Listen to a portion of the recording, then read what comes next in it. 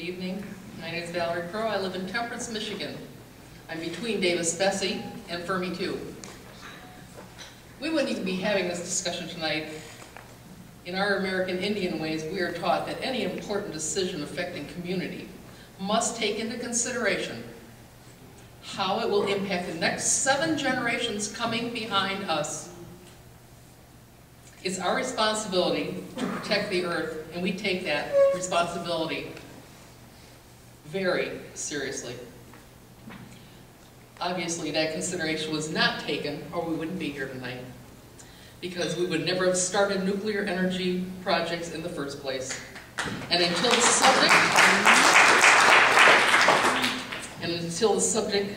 subject of waste and safety were satisfied, consequently, nuclear waste is now going to be impacting many more than those 7 generations, given that some components of nuclear waste will remain dangerously radioactive for tens of thousands of years into the future. I've heard some people talking about the need for more power, but I have yet to hear one person talk about conservation. Thank you.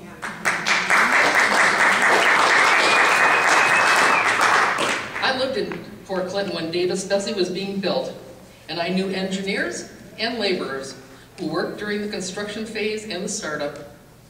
I'm intimately aware of the ongoing problems at Davis-Besse, beginning when the reactor was started up initially.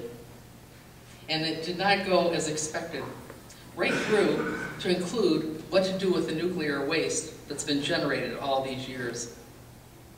We were assured that we'd have a national repository for all this nuclear waste when the plant was being planned. These promises have turned into lies. We are no closer to finding somewhere to put all this radioactive waste than we ever have been. The solution seems to be storing it right where it is, and that option certainly isn't without a whole new set of problems, especially when the casts were substandard, as some at Davis-Besse, as one at Davis-Besse was, and it was only one of 13 other plants that had dry cast issues. And storage on site is not a solution.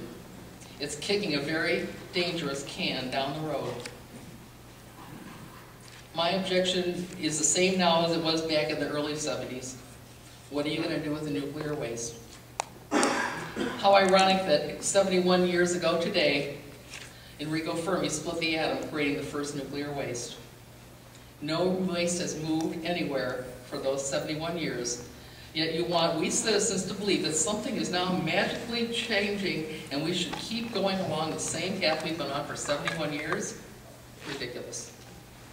I give the NRC a no real confidence vote and demand that no new or extended licensing be granted, which seems to be the very same findings the courts had. The NRC has an obligation to citizens first and not the nuclear industry.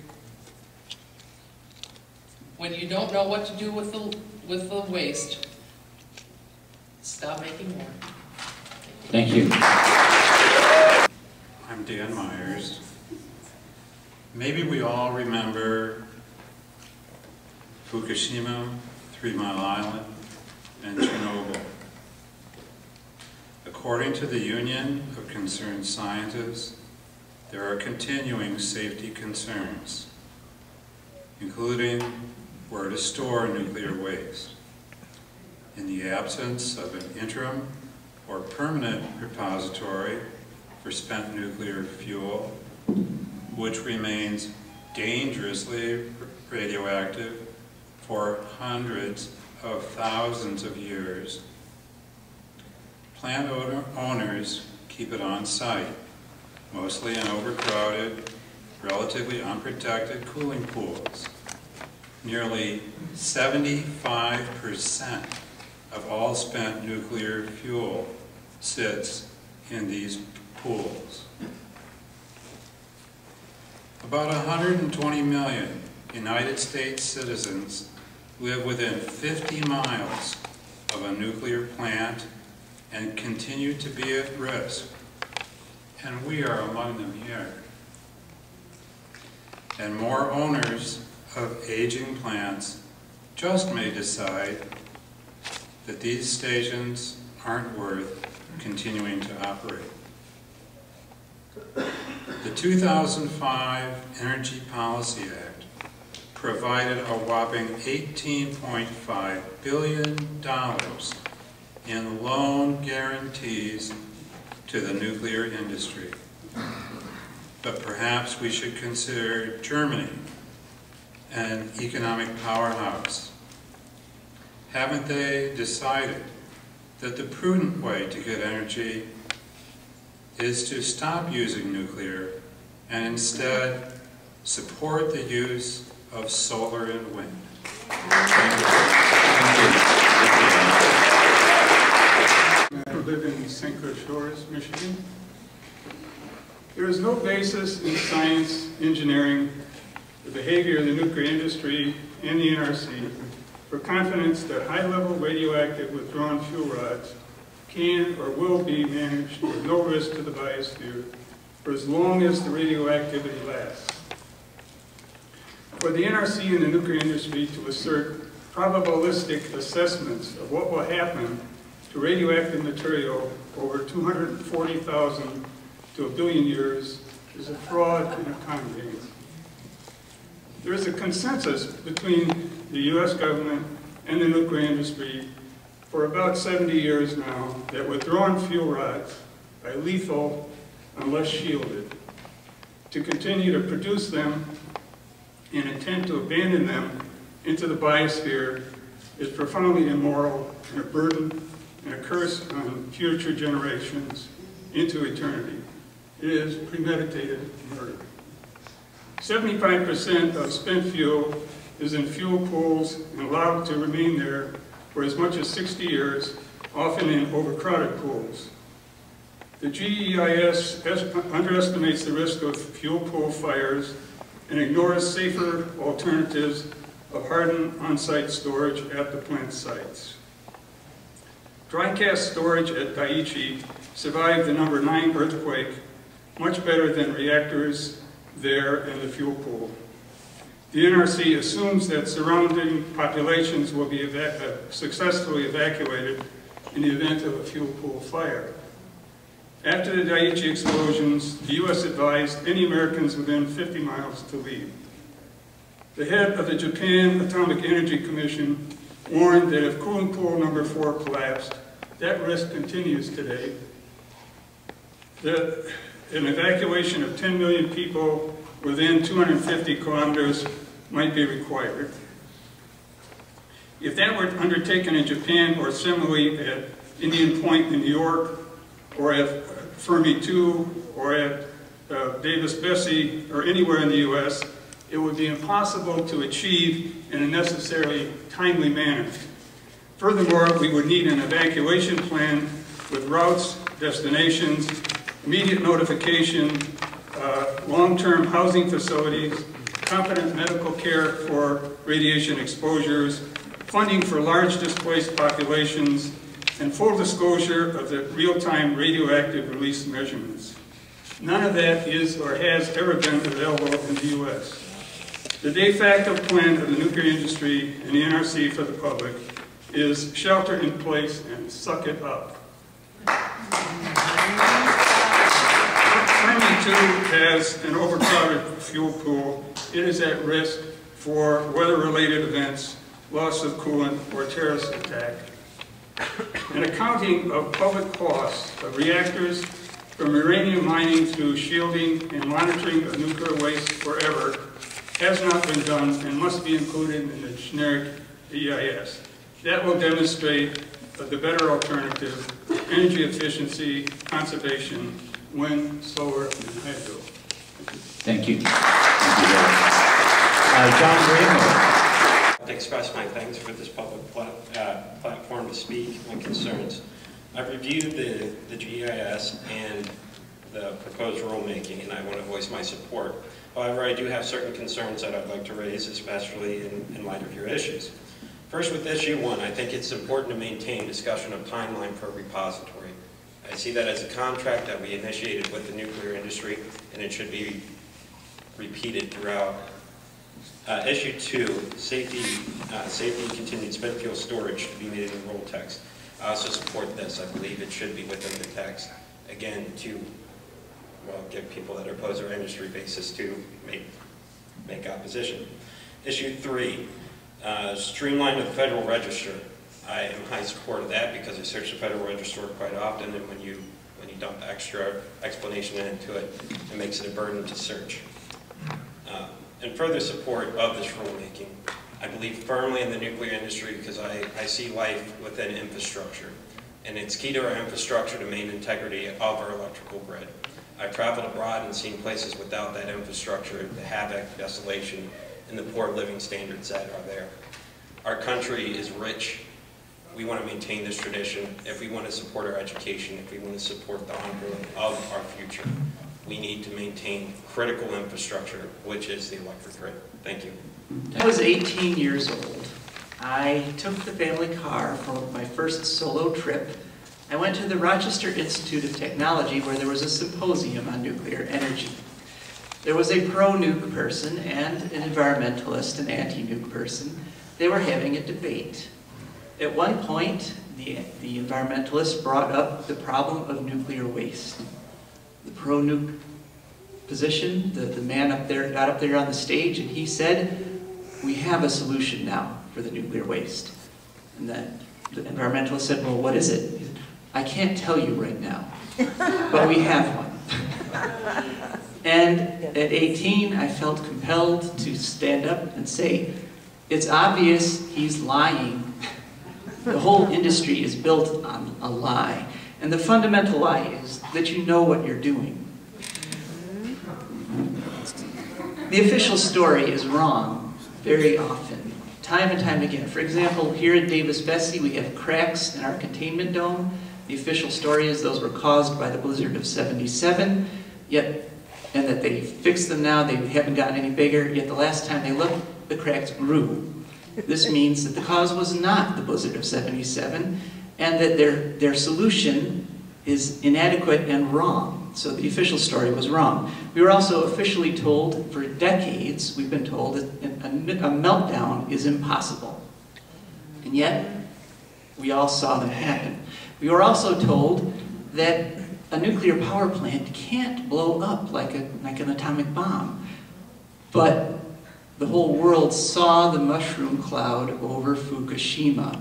And here is my explanation for that. And I'm sorry I have to go quickly because I only have 3 minutes. But plutonium and uranium are often soluble in water that has oxygen. However, if you remove the oxygen, the plutonium and the uranium precipitate out. This forms a layer of reactive substance on the bottom of your container. This is what I believed happened in the reactor that had the mushroom cloud over it, as opposed to the hydrogen explosions. So this plutonium and uranium built up on the bottom, and they were held in pressure by the containment dome, and they started reacting nuclearly, and there was an atomic explosion. This is also supported by the water tanks in Fukushima right now. They had water tanks where they put water in. They knew it was contaminated.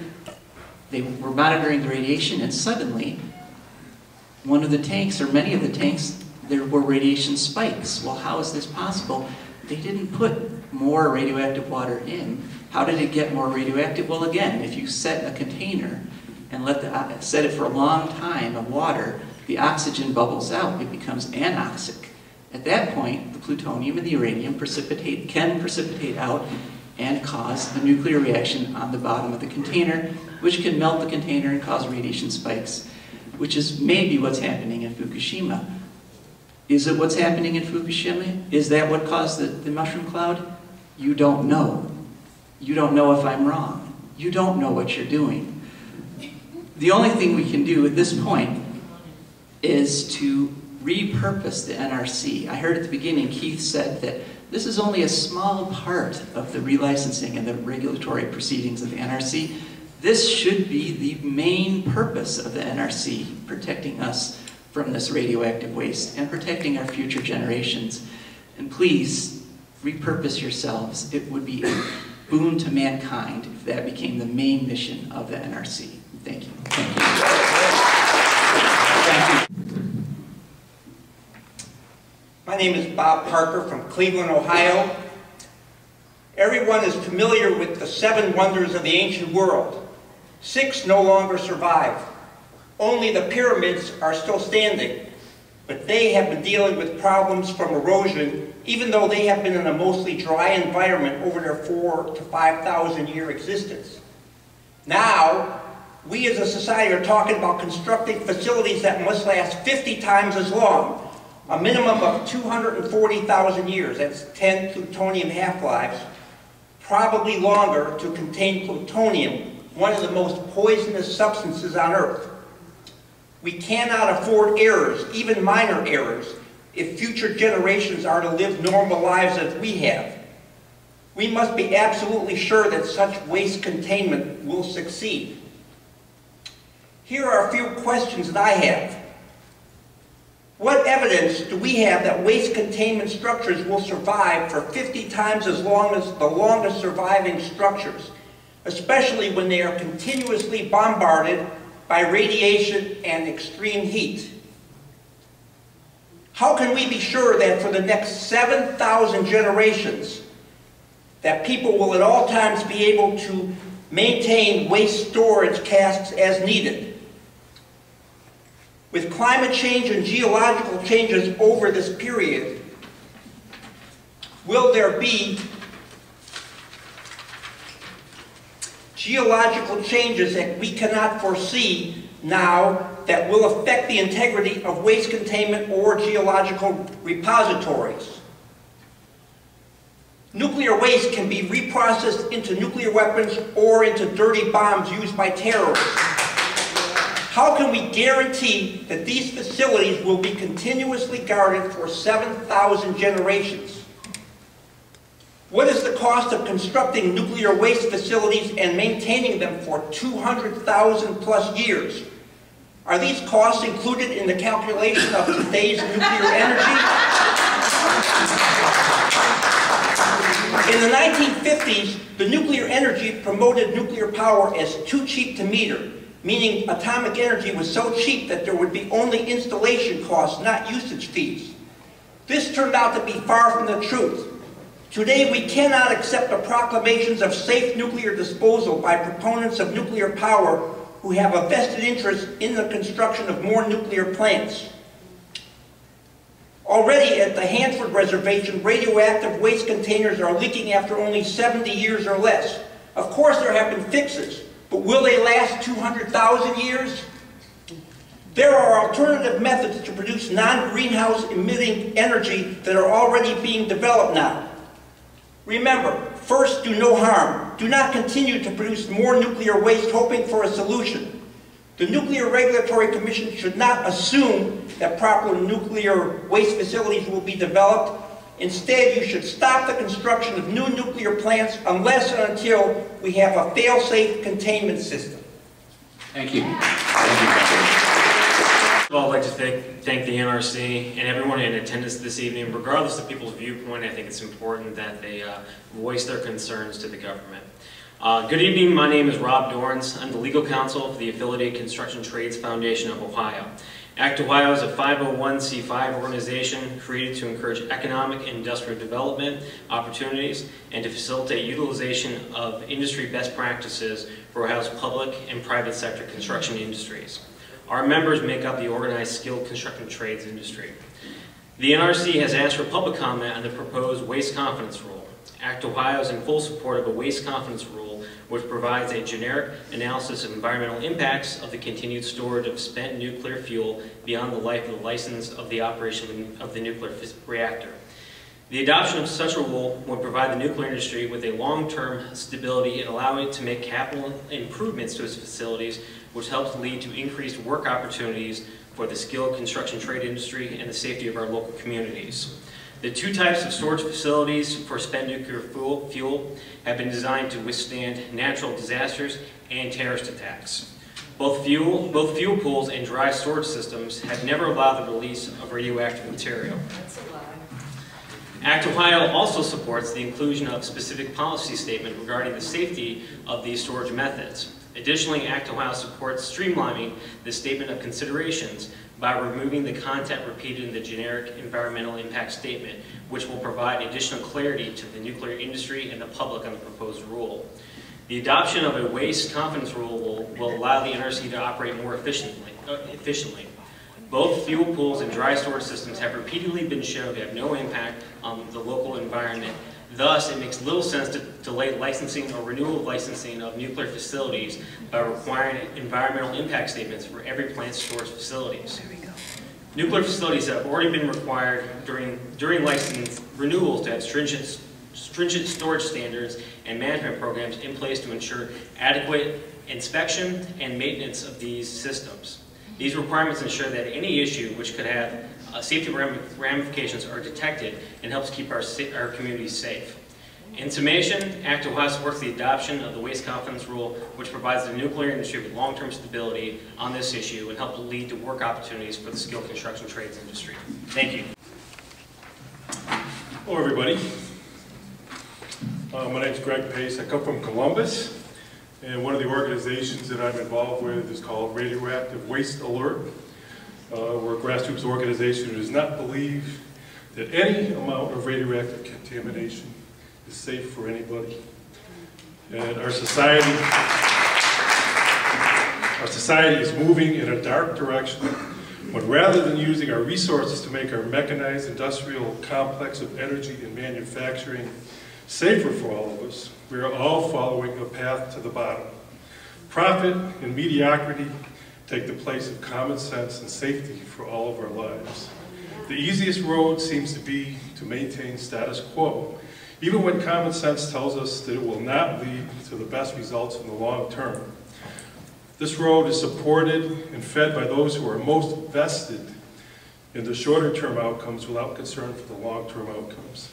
The more difficult road is that which takes the most short-term resources to form, because it looks at the long-term outcome and forms its basis therein.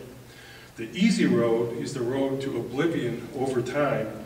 We are now seeing the consequences of taking the easy road for generations, and skyrocketing cancer and disease rates in our country, superstorms that are just beginning to reveal the onset of symptoms of climate change that scientific consensus is overwhelming that it is man-made, and investing our collective focus on economic profit motives over protection and safety considerations that result in all the aforementioned consequences. It is time that our mode of corporate, legislative, regulatory, and social behavior and priorities, put priorities where we all know that they must reside. Safety of human life, safety of human social interaction next, safety of human economics next. In other words, all the money in the world will not accommodate a wish for millions of unhealthy lives into healthy lives.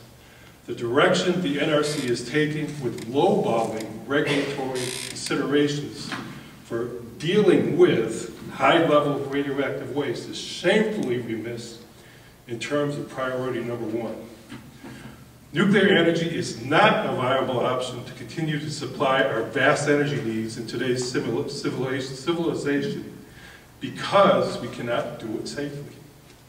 This organization, who I represent, is now in an effort to stop what is considered to be low-level radioactive waste to be ignored through recent regulation in Ohio that has deregulated shale waste streams from T-norm to norm, invisible basically, and is allowing it to be dumped in open landfills in the state of Ohio. This issue is dwarfed by the issue we're here for tonight. The issue of high-level radioactive waste. So dangerous that we cannot even figure out how to dispose of what place it has in our society. We can't even dispose of it. We can't figure it out. If we reach into our hearts, transcend it to the place where we have created vested interest in maintaining status quo in this issue, we all can see there is no place for more radioactive waste in our society where human safety is the #1 priority.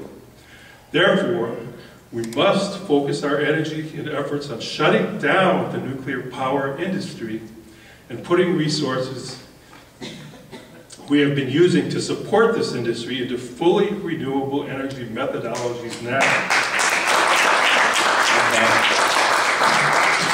Germany is doing it, Denmark is doing it, as are other countries.